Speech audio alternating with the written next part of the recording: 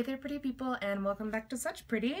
I have no makeup on because today is going to be a hair video, and I'm going to start this off with stripping my hair color that I currently have. So I use the dye colors Manic Panic Electric Lizard, Manic Panic Electric Banana, and Ion Sky Blue at the roots, and I normally wouldn't strip my color because this is only one color. I would usually just color my neon green just right over this. This is just, it's pretty faded and it's kind of dingy, but I would just usually color my neon green right over this. But the reason that I am not is because I wanted to do a video showing you how I strip my hair color, because I do change my hair color often from green. I deviate pretty often from green and come back, and this is my stripping method. I got this stripping method from the Hair Crazy forums, and there's a girl named Katie. I'm sorry if I pronounced your name incorrectly, but it's Katie Sipierski, and I'll link her Instagram in the information down below. I'm going to read to you her exact stripping method because I've deviated away from this pretty much in the last year or so that I've been stripping my hair color. I've kind of adapted it to myself. So this is her exact stripping method, and she came up with this and she's been developing it forever, and there are thousands of people who have tried it, and it works on even the toughest of colors. It's kind of notorious that ion blue colors do not come out, and so if you ever tried ion sky blue or ion aqua before and then you were completely unable to strip those colors, this method will get it out, and it has gotten it out for me many times. And I have tried every other method, like the vitamin C method and baking soda and dish soap and all of the methods that you see online and WikiHow and whatever. I tried every one of those methods at least a half a dozen times, just frantically trying to get my blue hair color out over a year ago. And then I came across this method online and tried it, and my hair color came out in 3 or 4 washes of this. So this is her exact formula that I'm gonna read for you. Direct Dye Fading Treatment by Katie Sipierski. Apply pure coconut oil to dry hair and let absorb for 2 hours. So I'm going to use this Better Body Foods. I got it at Walmart. I'm going to use this coconut oil on my hair, and it's pretty cold in my house, so I keep it pretty cold in the house because heating bills are expensive and makeup is more important than heating my house, I guess. We use heating blankets and space heaters a lot, but I'm just going to put this right on my hair, which is, I haven't washed since 2 days ago, I guess, I'd say. And I'm just going to completely saturate my hair with this. And then I'm just going to, while I'm doing this and being gross and just like running this through my hair, I'm going to read you the rest of her dye stripping method. So, apply pure coconut oil to dry hair and let absorb for 2 hours. Then mix 1 ounce bleach powder, 4 ounces clarifying shampoo, 1 teaspoon coconut oil, and 1 teaspoon olive oil. Liberally apply directly to your oiled hair. Do not wet or rinse the oil out. Work in well like you're exfoliating the hair. Cap and warm for 5 to 10 minutes. Shampoo out in hot water. Use a silicone-free moisturizing conditioner after. After you rinse out the conditioner, spray on an equal mix of regular white vinegar and water, that's a vinegar rinse, and work through and leave it in for a minute and then rinse out. So that is her exact method, and I have kind of deviated from her method somewhat. I do put the coconut oil all over my head, and I'll let it sit for as long as I can bear it. I'm really impatient, so once I want to do something, I want to do it right then. So I usually just leave it on for as long as I can bear it. I wait until my hair has some time to really absorb it, especially there in the ends. And then I will go ahead and apply the mixture directly onto the hair. So I'm just gonna apply this all over my head, and then I will be back, and I will mix my my version of this fading mixture. I will mix it for you and I will show you what I use. So I'll be right back.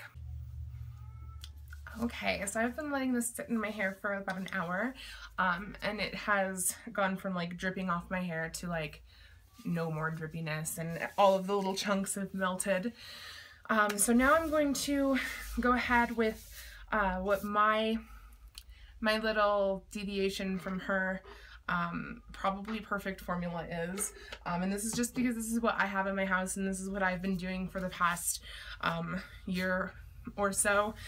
Since I started using her method, I've just kind of tinkered with it myself just because of what I had available to me or whatever, and she is a professional, I am not, so I would trust her opinion. This is just my hair and my hair type, and this is what I do, and this is what I've found has been good for my hair, and I've been able to keep length and stuff. So I have already put the oil inside of my little container here.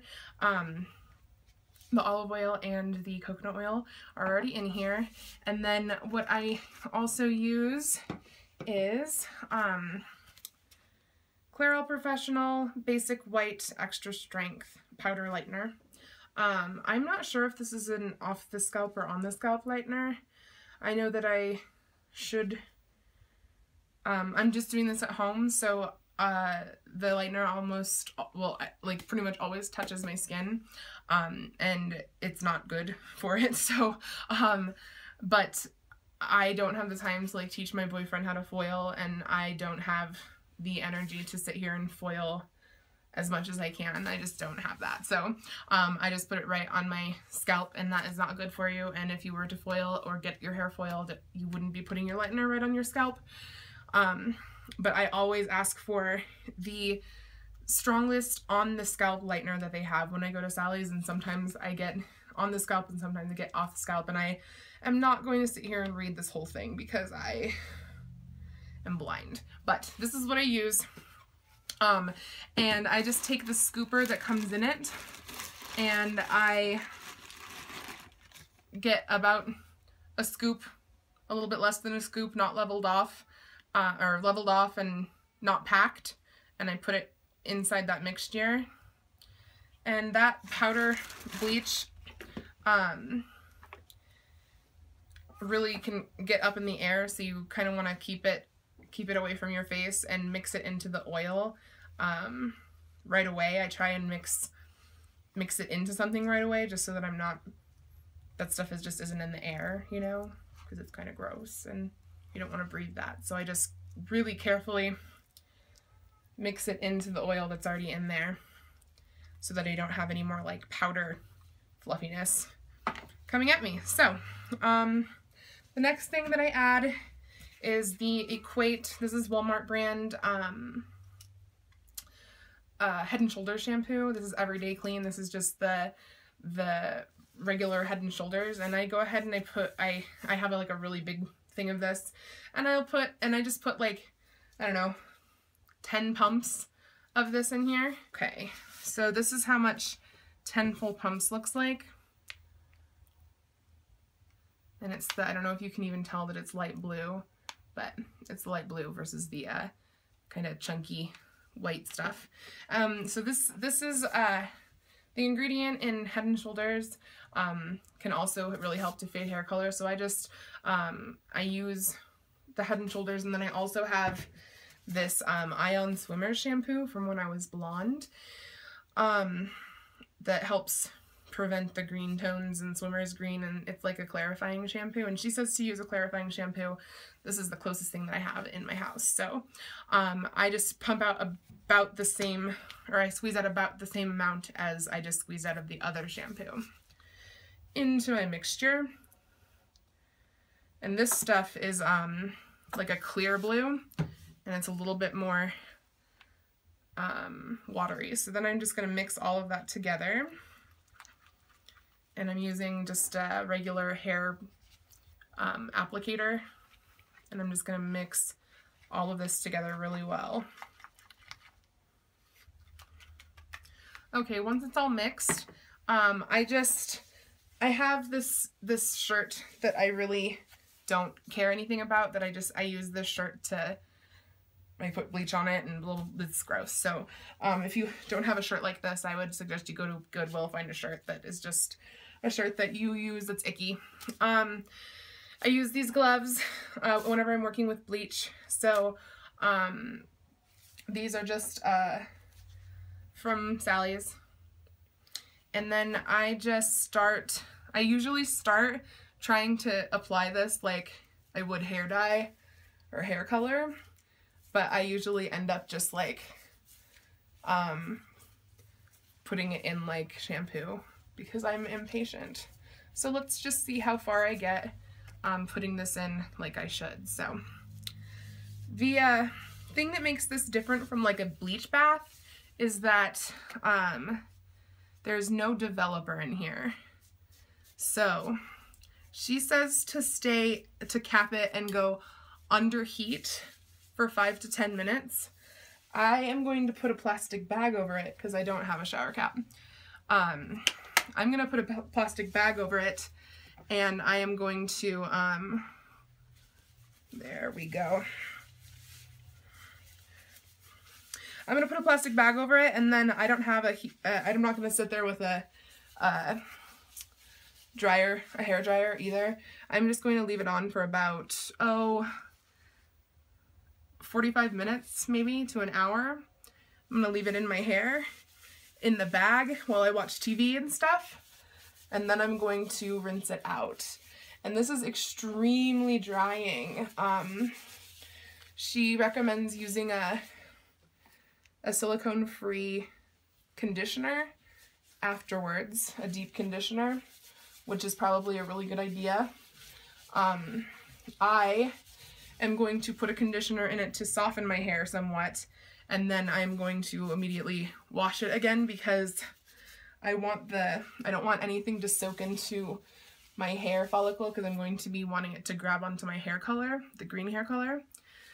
So I am not going to deep condition. I'm going to just regular condition it, and then I'm going to wash that conditioner out so that I can leave my hair kind of ready to absorb the color that I'm going to put on it.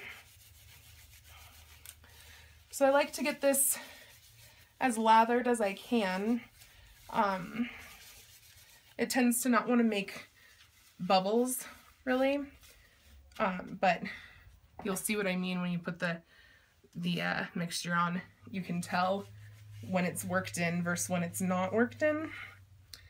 I'm getting this everywhere.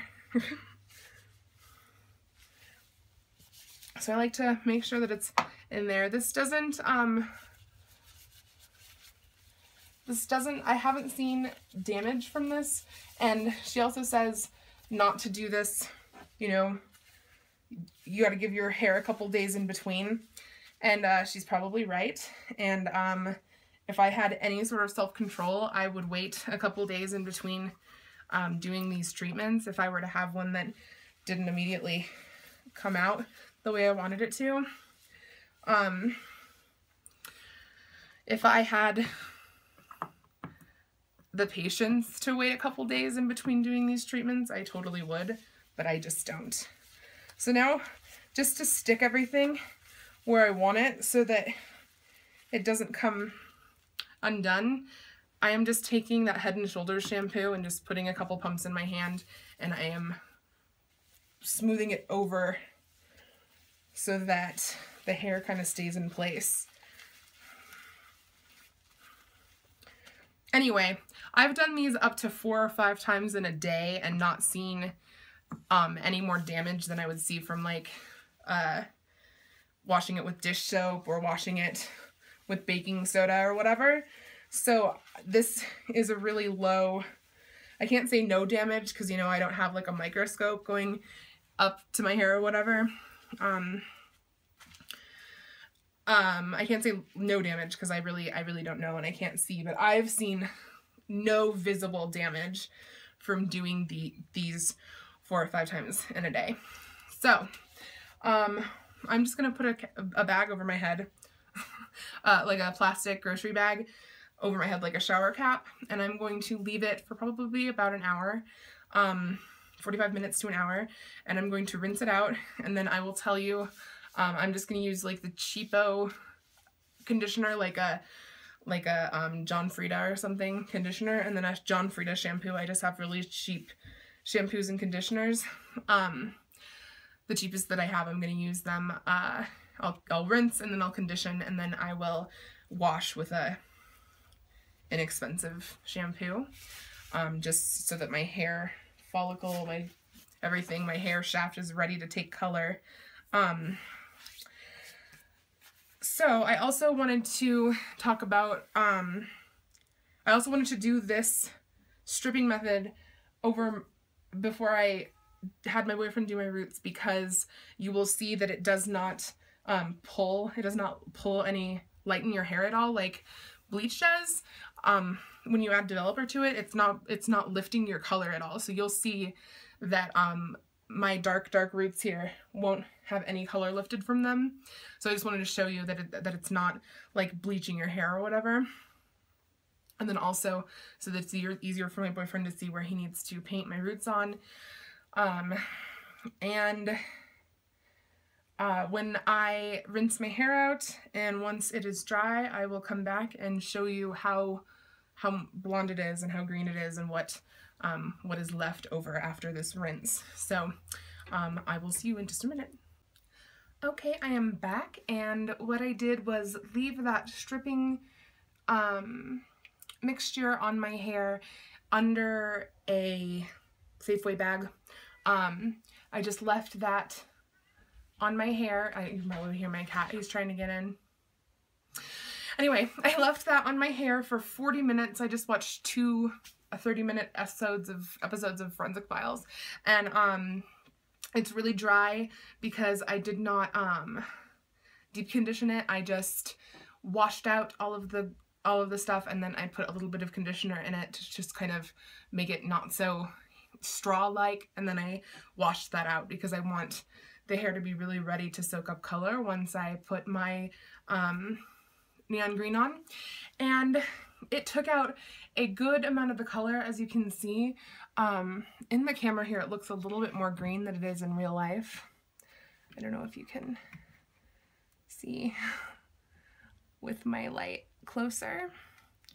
It's like blonde, it's like yellow blonde, and it's more green towards the top. So that eye on the sky blue is a lot harder to get out. And if I were changing colors completely, I most definitely would do another one of those washes. But since I am going to do the same color family, actually the exact same colors that I had on my hair before, I am not going to do another one of those washes. So say if I were going to pink or something, I would definitely wash this out, or anything outside of the green, blue, yellow spectrum, I would probably do another wash and then a toner. But I absolutely, definitely, if I did another one of these washes and a toner, I could get this hair back to like a platinum, without bleach, without active bleach. It uses bleach powder, but as you can see in my roots here, it does not lift your color at all.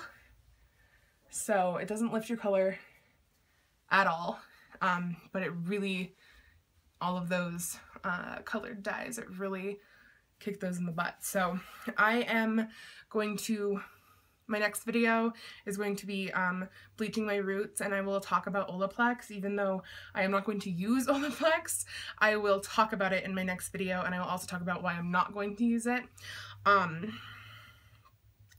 And then I will also have a video on how I apply my color, and then what I do to maintain my color, how I wash my hair, what I wash my hair with, any vitamins, all of that. Most of your hair questions will be answered in that video. One person did ask a question about if you have to strip your color if you're just going to put the same color over it, and the short answer is no. You don't have to strip your color if you're just going to put the same color right over it. Like I said in the beginning of this video, normally I would have just put the color right over it, but I had a couple of reasons why I wanted my roots to show for my boyfriend to do my roots, and then I also wanted to show you a video of how I strip my hair, and I wanted to share Katie's stripping method with you guys. I just want to do like a series of hair videos, so that is why I did it, but you definitely don't have to. I probably every 4 times I color my hair the same. So if I color my hair, if I keep it blue and green, which is normally what I keep my hair as, if I color it blue and green for like 4 months, I usually do this whole coloring spiel once every 4 to 6 weeks. So if I am coloring it the same color, what happens is you get a lot of buildup of the color. So like I would get buildup of this blue over blue over blue over blue, and then as it grows, it would be, my blue is going to be further and further and further down my hair shaft, when I really only want the blue right next to my roots here. So it'll get buildup of color, and it'll start, the neon will definitely start to look less neon and a little bit more like Kelly green once I've put it over itself so many times. So I recommend stripping the color out. Even if you're doing the same color, I recommend stripping the color out every 3 or 4 times that you dye it, just so that you don't get that build up and you get a really nice vibrant color over blonde, instead of dyeing green over green over green over green. Kind of dampens that neon effect and kind of makes the color a little bit deeper and less vibrant. Not that it's not pretty, it just looks a little bit different than the first time you colored it over virgin blonde hair. So you definitely don't have to go through this process of stripping your hair color every time and then dyeing it the same hair color. I usually only go through this process once every 4 months if I am maintaining the same color, and then I will, if I'm changing colors, I will go through this process every time. So, but I'm not changing colors, I'm just going back to my green and blue, and just showing you how I get my hair, my signature hair, I guess, because I always end up coming back to the green and blue. And this time, another reason is that I kind of want it to be more of a vibrant green, like it was about maybe a year ago, as opposed to the more half blue, half green. I want it to be like mostly green, with a little bit of blue coming off the roots here. So stay tuned to Such Pretty, and I will be uploading some videos of my hair as the process goes, and I'll be answering your hair questions as the process goes along, and I will be splitting this up into several different videos. So this is just the first color stripping video. So if you have any questions or comments, and if you like this video, please like, comment, subscribe. All of the information on how to get in touch with me and where to find Katie's hair stripping method will be down below in the description. So I hope you guys had a great day, and thanks for stopping by.